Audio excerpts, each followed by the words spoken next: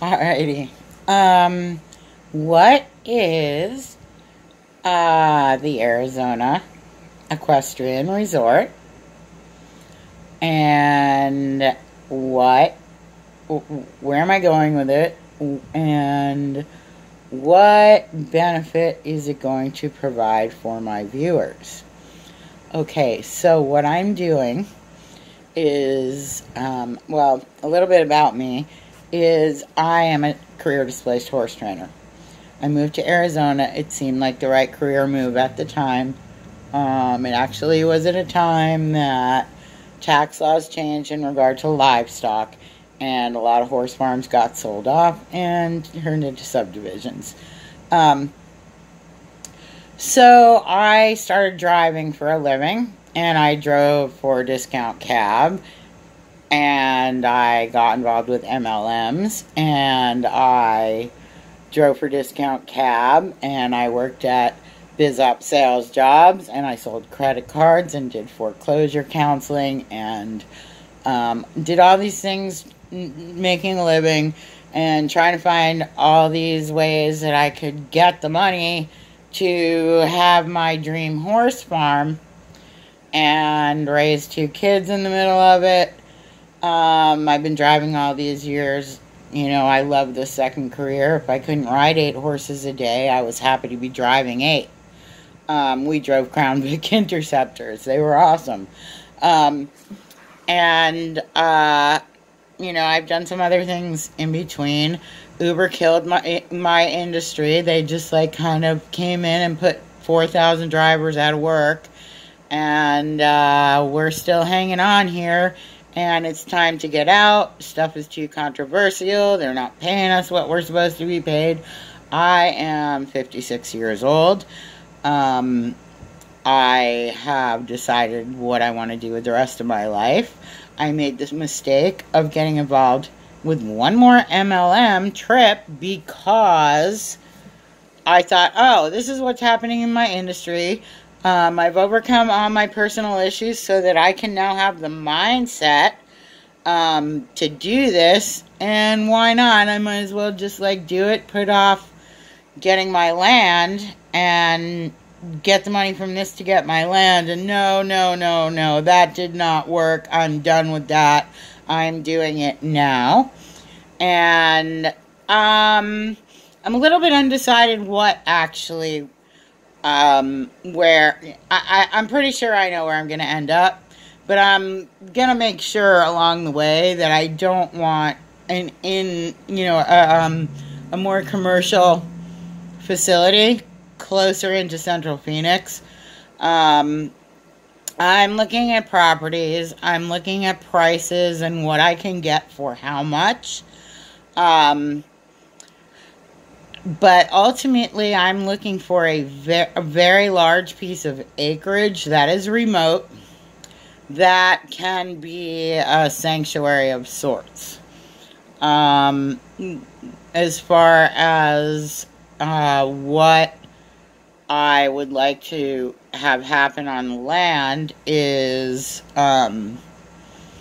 initially, I want to use salvage materials and pipe corral to create an infrastructure of a pen structure, you know, an offload paddock into individual covered pens with runs, into a round pen, into a bigger pasture area that's all self-contained in the middle of this beautiful scenic property where anyone from anywhere in the world or any walk of life can come and participate in the Mustang Heritage Foundation TIP Challenge in a setting where there is structure and supervision and education. And it's going to be in, like, a very, like, a camping setting. I want to begin to build innovative, minimalist housing structures on the property. And over time, as these are built, people can stay in these places, or they can stay in an RV. This type of land available in Arizona is zoned that it's okay for RVs. I would like to be able to host select small numbers of RVers for periods of time who want to come and participate in this kind of stuff, and maybe help with the building and some of the home projects. Some of the things that I would like to potentially do is hold a cob home workshop on the property. So there's lots of stuff. And I also want a location where I can bring OTTBs from turf. Can bring them home, give them the summer off, and then rehome them as RRP prospects. And there are possible grants that are available to do this. Basically, I am hoping to have a little help from some friends, but I am willing to bust my ass to use the rest of the time I'm working, driving for Uber and Lyft, and make whatever I can make to get here. I'm hoping that maybe I can exchange campsites for help with the building processes. So this is just awesome, because ultimately I have had my criteria for what my dreams had to look like, and I've had to reframe what it looks like to get what I want, and move it from like a New England setting to an Arizona desert setting. And that was really hard.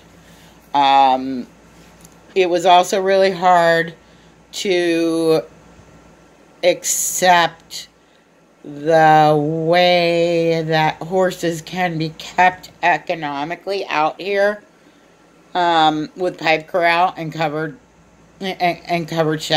runs, compared to how horses are kept back east.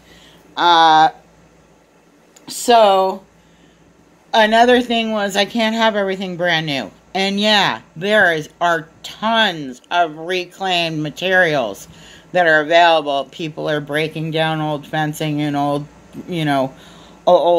structures, and it's all over Craigslist. That's definitely an option. Recycling and reclaiming all of the building materials and using local stuff.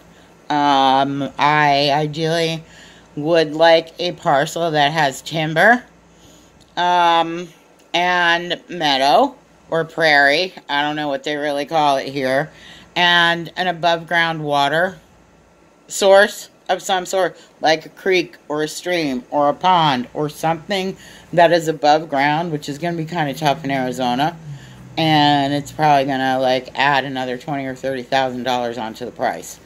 And I'm just guessing that. I don't, based on basic overall ads I've been looking for at those kind of parcels. They're ranch parcels.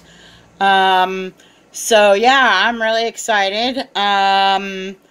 And hopefully, it looks like Mondays are going to be my cruising days to go look at land and start to get to know certain areas and see what's going on there. Because this is the end of the line. This is my final resting place, and it's got to be exactly what's going to work. So, all right, we're getting on 10 minutes. That's perfect. Thank you for watching this video. Please like and subscribe, and hit the bell if you'd like updates. Thank you.